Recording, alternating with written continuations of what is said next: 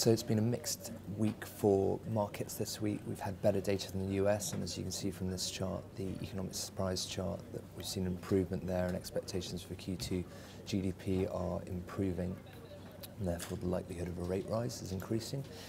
We also saw a very interesting change of tack from Abe and the Japanese government deferring the sales tax rise that they were going to implement. This suggests a shift from monetary policy and negative interest rates to looking at fiscal boost to the economy, and therefore we saw a drop in the Nikkei as the yen strengthened, and here you can see that 2% relative underperformance of the Nikkei against the MSCI World, against an appreciation of the Japanese yen on a trade-weighted basis.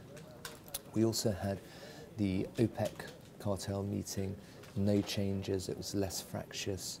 I think our base case remains that OPEC nations have, many of them articulated a wish to lift production. They have an economic need to lift production. The week ahead is quiet. As you can see, nothing of major note on Monday or Tuesday. And there you can see Sainsbury's as a major on Wednesday, probably the biggest name in the week for us. Going back to other news this week, we saw the Saudi Arabian Sovereign Wealth Fund make a $3.5 billion investment in Uber, the ride-sharing app that's in 52 countries, 244 cities. This is the biggest ever private company investment. This follows Apple's $1 billion investment in Didi Taxi, which is a business that's in 300 Chinese cities with 100 million users, over 1 million drivers, doing more than 5.2 million trips at peak time, so significant business. Both of these investments are investments in shared mobility, and I think this is a really interesting topic that we need to be aware of and factoring into our investment decisions, because it's going to be a very big market. The main thesis behind this is that you have 1 billion cars in the global installed fleet at the moment, with an aggregate value of around $20 trillion.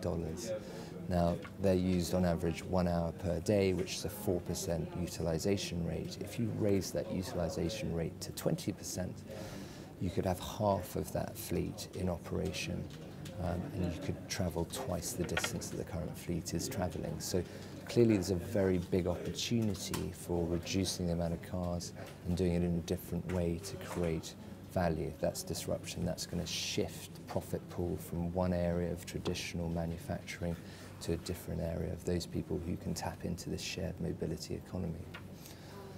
So our question is whether Apple is a way to play this shared mobility given their Didi investment.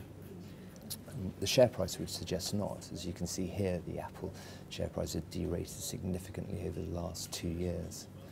But also that's been at the time where R&D has picked up significantly for Apple. And Apple over the last 3 years has spent around $5 billion on products that have yet to be launched.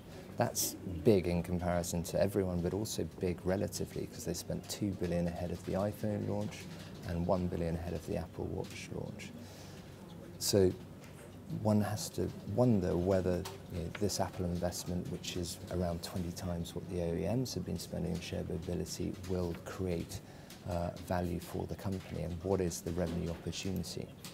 Well, the revenue opportunity is in numbers that are out in the market around 3.5 times the revenue opportunity in smartphone. So